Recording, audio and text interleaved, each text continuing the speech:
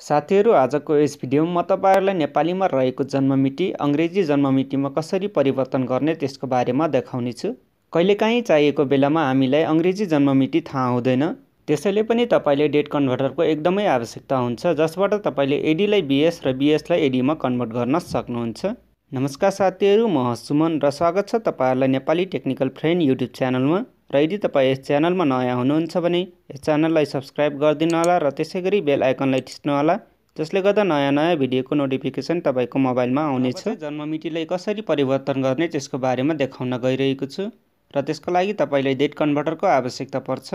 र date converter install गर्नका लागि पहिले चाहिँ तपाई आफ्नो मोबाइलमा जानुस् र मोबाइलमा गइसकेपछि त्यसपछि प्ले स्टोरलाई ओपन गर्नु होला।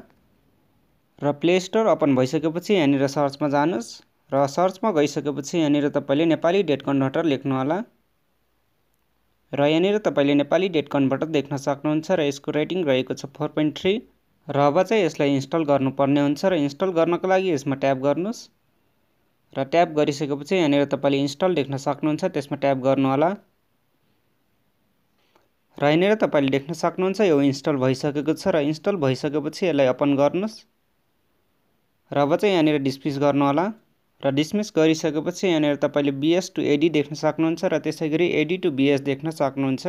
र यदि तपाईले नेपालीबाट इंग्लिशमा कन्भर्ट गर्न चाहनुहुन्छ भने बीएस टु एडी मा ट्याप गर्नुस् र त्यसपछि यहाँनिर तपाईले वर्ष दिनुपर्ने हुन्छ र त्यसैगरी यहाँनिर तपाईले महिना दिनु होला र यहाँनिर तपाईले गते दिनु होला र त्यसपछि यहाँनिर कन्भर्टमा ट्याप गर्नुस् र यहाँनिर तपाईले देख्न सक्नुहुन्छ इंग्लिश डेट आइसकेको छ र इंग्लिश डेट रहेको छ मे 28, 1995 र त्यसैगरी आजको दिन सन्डे रहेको छ र त्यसैगरी अहिले तपाईको कति महिना, कति वर्ष र कति दिन भएको छ त्यो पनि तपाईले यसबाट हेर्न सक्नुहुन्छ।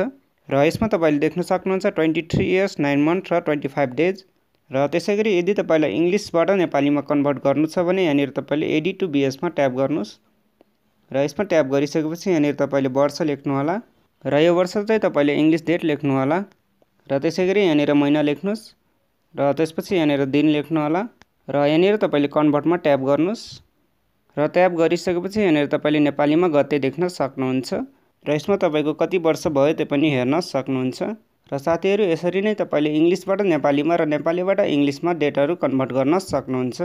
र मलाई आशा छ तपाईलाई यो भिडियो मन परेको होला र यदि तपाईलाई यो भिडियो मन परेको छ भने आफ्ना साथीभाइहरुलाई शेयर गरिदिनु होला र त्यसैगरी यस च्यानललाई सब्स्क्राइब गरिदिनु होला।